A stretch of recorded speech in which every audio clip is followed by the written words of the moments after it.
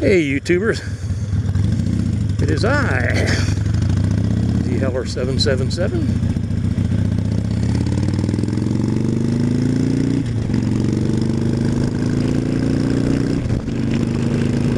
Better known as the Little Dragon. Bringing some wind noise to you today.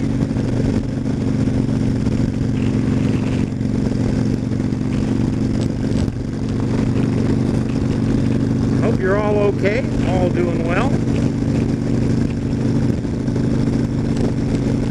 Just taking the old Harley-Davidson XL1200 Sportster out. Sportster Low. Out for a ride. Blowing a little of the cobwebs out of her. Trying to get her up to temp. What is happening with all of my friends out there in YouTube land?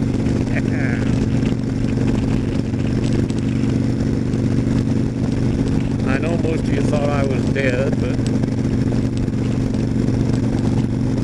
not quite yet. I think I've still got a couple of years left. Good Lord willing.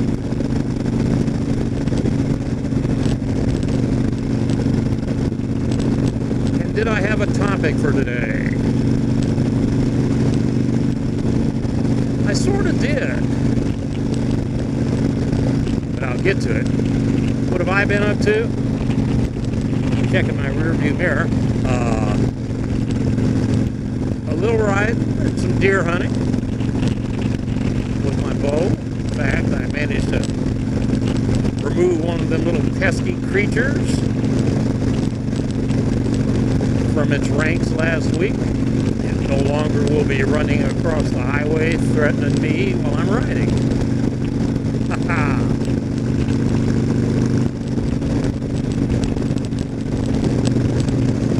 Man, it feels good out today. So I've been doing a little bit of that, a little bit of riding, trying not to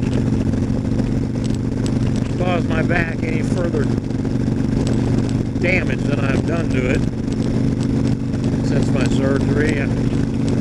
As my wife will confess, and be first to let you know, I tend to be a little stubborn in wanting to do things and wanting to get back to doing things the way I used to before I should be. So as a result, my back tends to hurt a little bit more than it should from time to time. So I really got to slow down on that and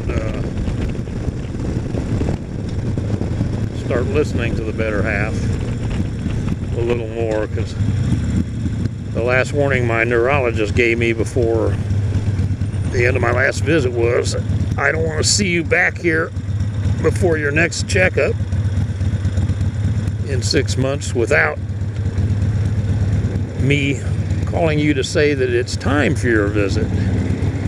Because if I have to get into that back of yours again, it's not going to be pleasant. Well, ooh, that was close. It wasn't pleasant the first time. So, and that's even closer. Let's get through that red light. So I'm trying to take that to heart, but sometimes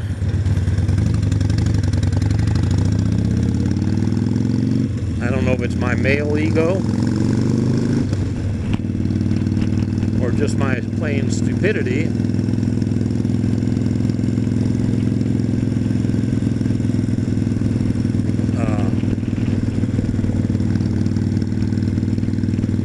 Gets in the way. And I end up doing something stupid that I'm not supposed to be doing, like, you know, lifting more than 20-30 pounds, getting my back into positions it shouldn't be in. See, I just can't seem to get it through my mind that my spine hasn't quite fused yet. Air. So I do some stupid things, and I usually regret it later that day and the next day or two after that. That being said, I'll probably continue to do stupid things because I'm a man, and that's what we do sometimes. But that being said, this is part of who I am.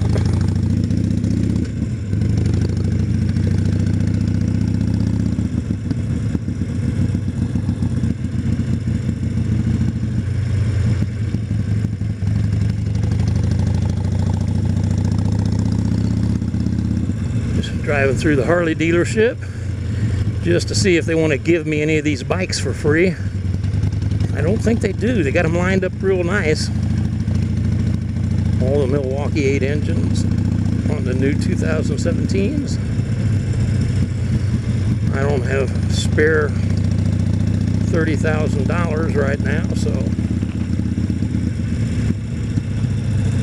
I don't see one of those in my future. And that's on the low end.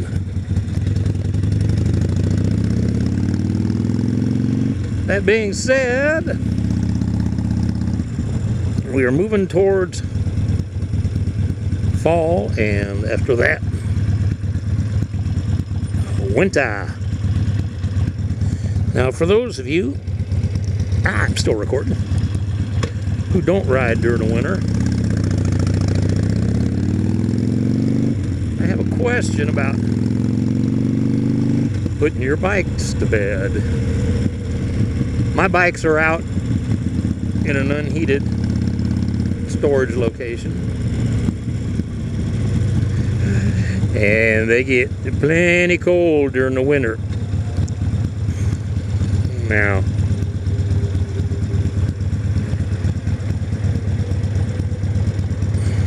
with Harleys and bikes in general, in my opinion, one of the worst things you can do in the winter is go out and start them up and just let them run a little bit, keep the battery up, and then turn them off. And my logic may be flawed, but I think the amount of moisture that condenses inside that motor not being brought up to temperature and let to cool properly is very detrimental. And my thinking is your bike needs to be brought up to operating temperature to help evaporate that moisture that gets in your motor all the time as it cools, especially in the winter time. So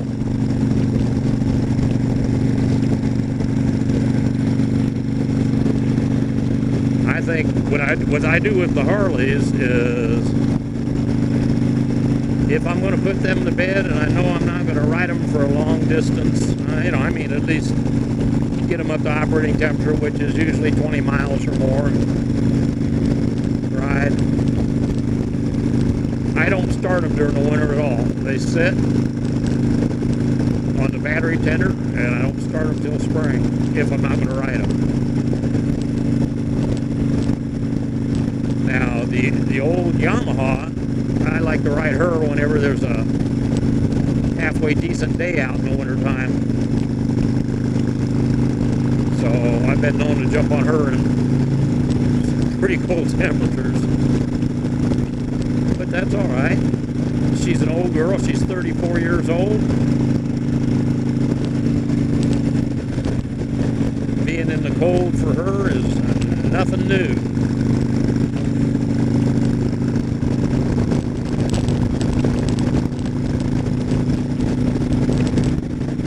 that leads to another question or comment about Earl, or as the boys in the north say, oil.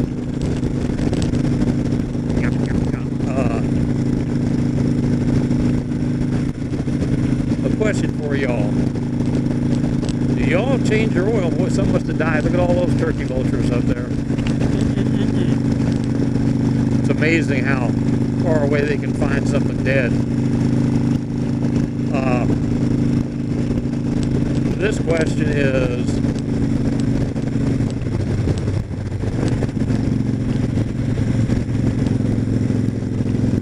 that being said, do you change your oil before you, if you put your bike away for the entire winter and don't ride her, do you change your oil before you put her to bed?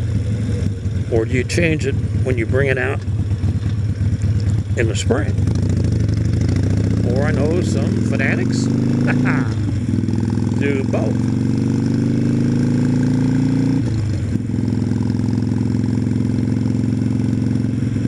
Myself, on the Harleys, I do not change them before wintertime. What I do is I take them out for a nice long ride.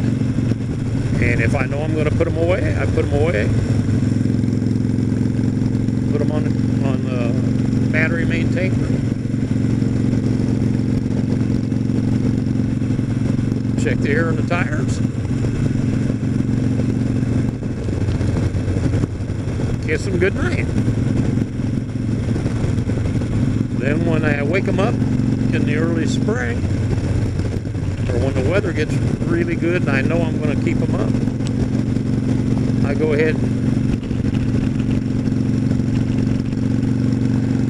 start it up, run it a little while, change the oil, drain it, fresh oil in. I usually run it about 100 miles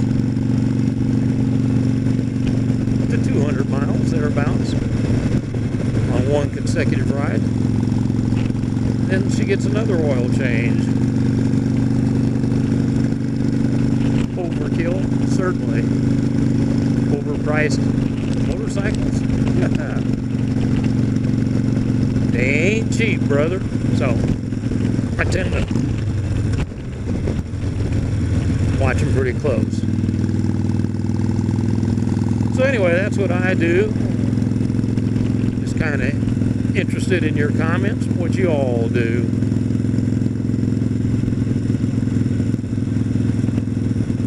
And when you put that girl to bed for the winter, you put a nice warm blanket over the top of her. Does she get a cover? Or does she just go in and lay there uncovered? Alright, Heller.